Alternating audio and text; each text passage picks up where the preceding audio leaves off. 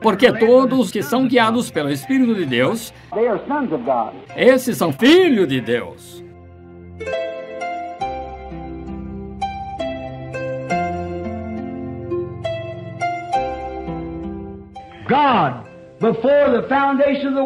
Deus, antes da fundação do mundo, como anotamos através da lição, vocês, como vimos, Deus era existente por si próprio, como nele estava o amor, nele estava a ser Deus, não havia nada para adorá-lo, nele estava a ser Pai,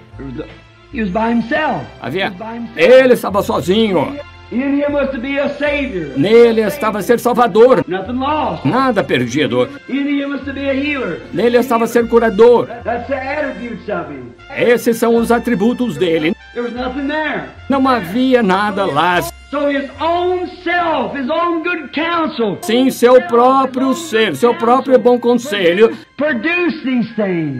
produziu essas coisas para que ele pudesse,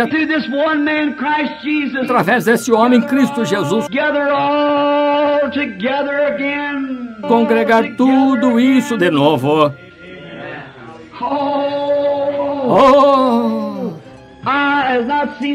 O olho não viu, o ouvido não é de admirar que seja uma coisa misteriosa. Olhe, nos predestinou para esta herança. Se sou uma herança certa de algo,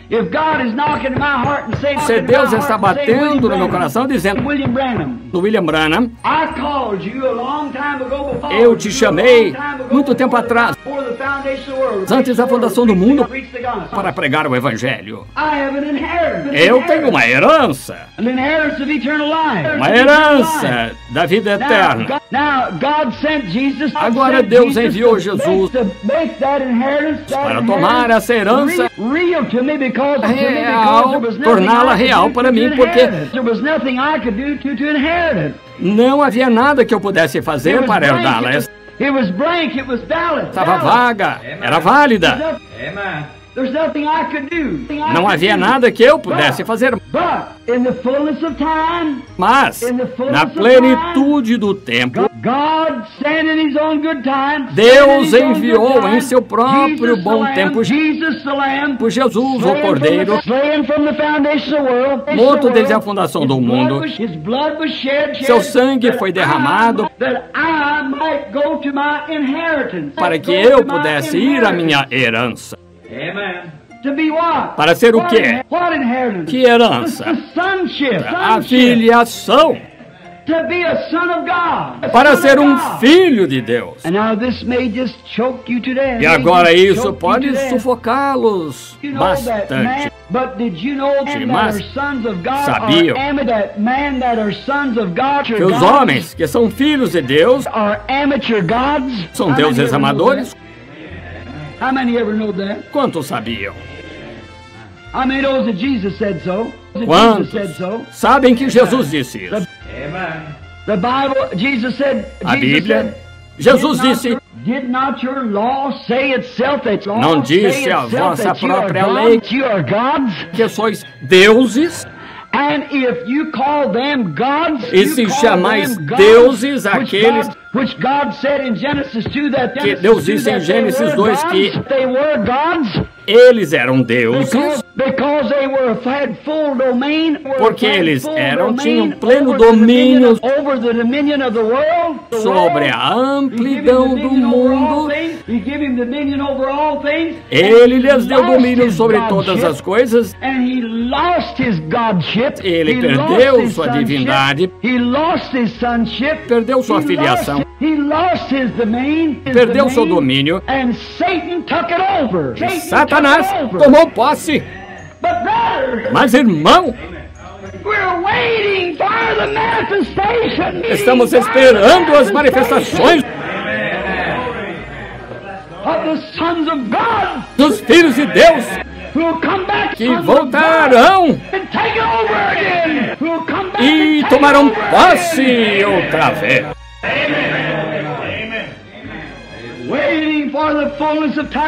Esperando a plenitude do tempo, quando a pirâmide chega ao topo, quando os filhos plenos de Deus serão manifestados, quando o poder de Deus sairá caminhando, aleluia! E tomará de Satanás todo o poder que ele tem. Sim, Senhor. Pertence a ele. Ele é o Logos que saiu de Deus. Isso é verdade. Que era o Filho de Deus. Então ele fez o homem, aquele pequeno Deus. Você disse, se chama aqueles aqui, que a palavra de Deus foi dirigida dos profetas. Se os chamam deuses, a quem a palavra de Deus foi dirigida, e Deus mesmo disse que sim, que eram deuses. Ele disse a Moisés, eu te fiz um Deus, e fiz Arão teu profeta. Amém.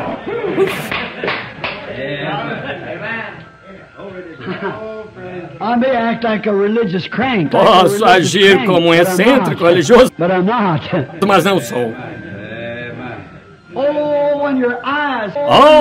Quando os seus olhos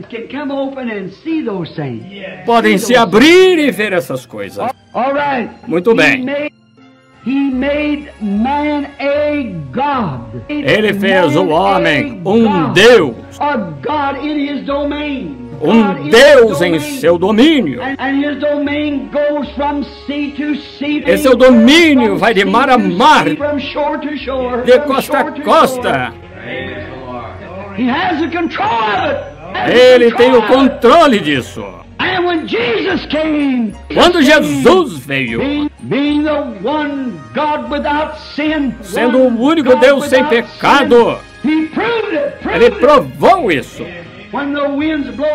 Quando os ventos sopraram, ele disse, cala-te, aquieta-te. Amém. E quando a árvore, ele disse, ninguém coma de ti. Em verdade vos digo, vós que sois pequenos deuses, se disserdes a esse monte, move-te, não duvidais em vosso coração, mas credes o que disserdes, podeis ter o que dissestes. Vá direto a Gênesis, ao original. Que é isso? Agora o mundo e a natureza estão gemendo, clamando. Tudo está se abalando. O quê? Para a manifestação dos filhos de Deus. Quando os filhos verdadeiros, filhos nascidos, filhos cheios, falem, sua palavra será respaldada. Creio que estamos à fronteira disso agora mesmo. Sim, Senhor.